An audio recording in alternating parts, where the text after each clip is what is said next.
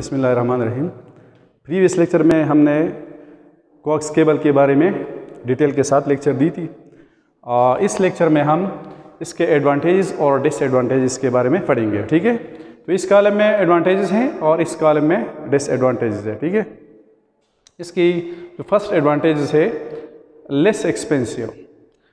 Coaxial cable is less expensive in term of its hardware। Coaxial cable जो है ये optical fibre की निस्बत ये लेस एक्सपेंसिव है। हम ऑप्टिकल फाइबर के बारे में पढ़ेंगे, लेकिन ये जो है ये ट्विस्टेड पेयर केबल की निस्बत महंगा है, लेकिन ऑप्टिकल फाइबर के निस्बत ये सस्ता है।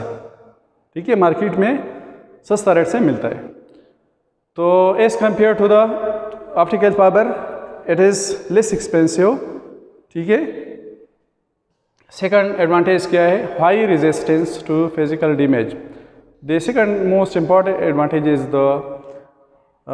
That it gives more resistance to the physical damage. ये आसानी के साथ टूटता नहीं है, ये डैमेज नहीं होता।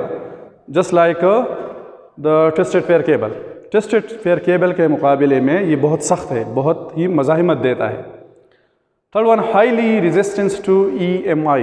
EMI means electromagnetic interference. सो इसका जो है ये इलेक्ट्रोमैग्नेटिक इंटरफेरेंस को बहुत ज़्यादा मुज़ाहिमत देता है। ठीक है, इस पर बाहर से जो सिग्नल्स आते हैं इनका इतना असर नहीं होता जितना ट्विस्टेड पेयर केबल पर होता है। तो ट्विस्टेड पेयर के मुकाबले में इस पर जो EMI का असर है ये कम है। ठीक है, transmission rate as high.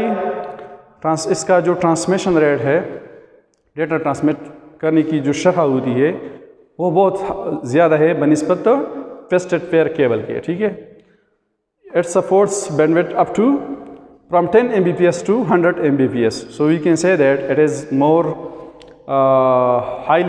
have high transmission rate as compared to the twisted pair cable. Fifth one is the smaller in diameter. This is another advantage. It has a very small diameter, so the size of this cable is small as compared to the optical fiber.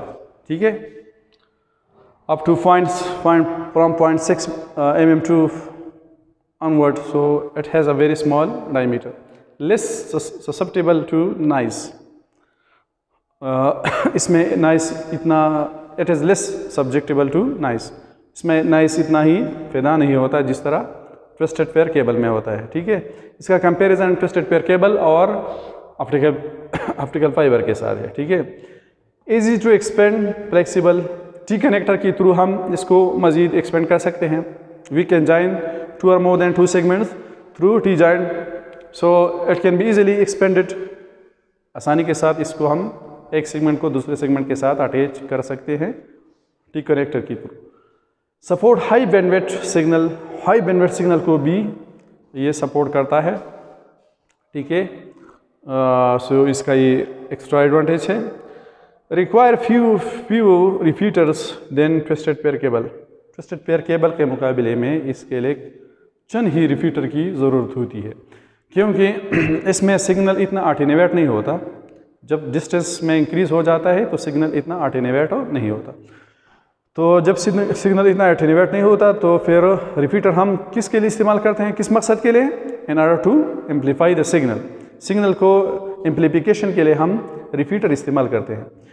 So it is better as compare to the twisted pair cable in case of the using a repeater to amplify the signal। अब आते हैं इसके disadvantages की तरफ। Number 1, expensive and drop installation। It is very difficult to install that coax cable, so in terms of installation it is expensive because we will need an expert person to install and configure it। ठीक है, cost maintenance is high, so as the installation is expensive, so it is very difficult to maintain such type of cable। ठीक है, इसको maintain करना, इस cabling को manage करना for long distance, it is very difficult. unsupported by newer networking standard. That is not supported by new network standards because nowadays we use the optical fiber instead of twisted pair cable and coax cable. ठीक है, अब चूँकि advance दौर है और technology में तब्दीली आ गई है, तो लोग क्या कौन से केबल को ज़्यादातर प्रेफर करते हैं? ऑप्टिकल फाइबर को बनिस्बत कोक्स केबल के। ठीक है, इट इज़ बुल्की, इसका जो वज़न होता है बहुत ज़्यादा होता है, इसका साइज़ बहुत बड़ा है। ठीक है, बुल्की होता है बनिस्बत twisted pair cable. Twisted pair cable के मुकाबले में ये वज़नदार है, तो एक जगह से दूसरी जगह ले जाना ये स्पेस भी ज़्यादा घेर लेता है, तो इसी वजह से इसकी ये ड्रॉबैक है। It has more security problem, इसमें सिक्योरिटी प्रॉब्लम्स भी है। डाटा इतना सिक्योरली एक जगह से दूसरी जगह नहीं जाता as compare to the optical fibre. Optical fibre के मुकाबले में ये इतना सिक्योर नहीं है। doesn't support high speed transmission, that doesn't support high speed of transmission for the data like optical fiber। ये तो ट्विस्टेड पेयर केबल से अच्छा है स्पीड के लिहाज से, लेकिन फिर ऑप्टिकल फाइबर की मुकाबले में अगर इसकी कंपैरिजन की जाए तो इसके निस्बत तो इसका जो स्पीड है ट्रांसमिशन स्पीड उससे कम है। हाँ, अलबत्ता ट्विस्टेड पेयर के मुकाबले में इसकी स्पीड अच्छी है। And in case of failure in one cable, the entire network will be down. So अगर एक ही केबल में, एक ही केबल सेगमेंट में कोई मसला आ जाए, ब्रेक हो जाए, तो सारे ही नेटवर्क में मसला आ जाता है। तो इस सेंस के लिहाज से ये फेल हो जाता है, ये केबल फेल हो जाता है। In case of failure of any segment the entire network will be crush down. सही है।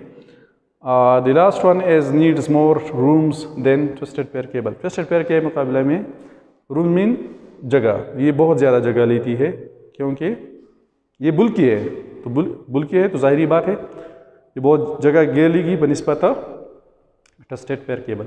So these are the advantages and disadvantages of the coax cable, and we discussed the advantages and disadvantages and terms of the comparison with the twisted pair cable and the optical fiber.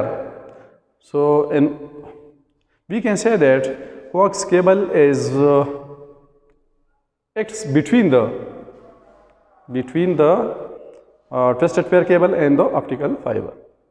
It has some advantages and some drawbacks as well, but generally this coax cable is much more better than the twisted pair cable. Twisted pair cable के मुकाबले में ये अच्छी है।